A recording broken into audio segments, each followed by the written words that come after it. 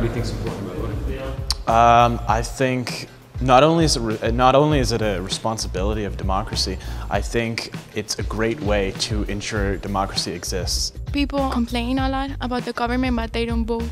So if you vote, you're allowed to complain. We have all this freedom, but we don't take advantage of it. And we should take advantage of it because so many countries don't have this freedom that we do. Why do you want to be heard? Why? Because your voice makes a difference, right? Yeah. So it's best if you say something right now rather than not say something.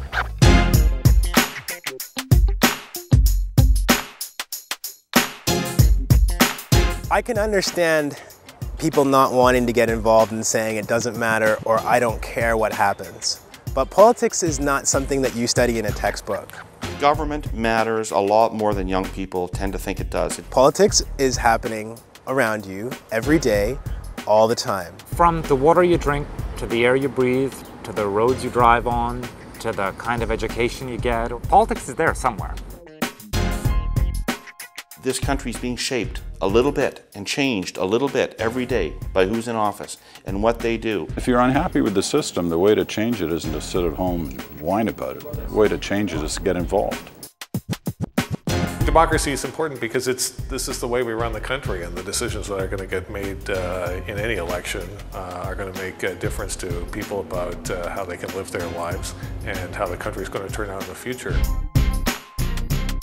The original concept of universal suffrage is that, every person was equal, and that this was the great defense that the poor and the disadvantaged had over the rich and the advantaged. It gave them leverage, and it gave them representation. It gave them the power to elect those who would do good for them and to defeat those who would do bad for them. Our generation has grown up with this idea that we have all of these rights, and voting is part of that.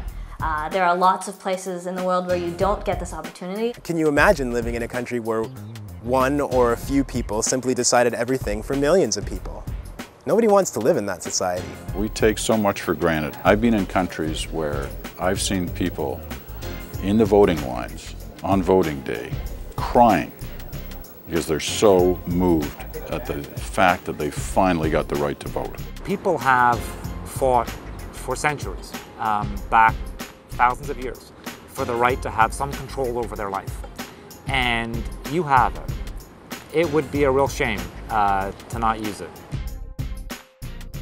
If you vote, then the system will work. You'll keep all these people in check, ideally, and that's when it works. So when it doesn't work is when we all turn into yahoos, we don't vote, we complain, and we don't do anything about it. Then it doesn't work. We're giving the power to the wrong people.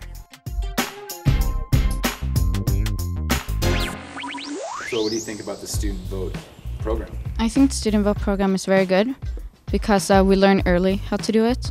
I really learned what the whole voting process was like because we're underage, so I never really knew what it was all about. I knew it was about making a mark on a ballot, but this kind of made it more clear, so now I know what it's going to be like when I'm 18 and I really can vote. I think they liked having their voices heard because we don't get to do that until we're 18, until we can actually vote. So then them voting now is actually like a joy for them because people can know what they actually feel about the election. Because it gives us a chance to actually think about our community, think about our future, and what steps we need to take to change it. Well, we're the vote of tomorrow, right? We have the stage tomorrow, so we may as well do it now.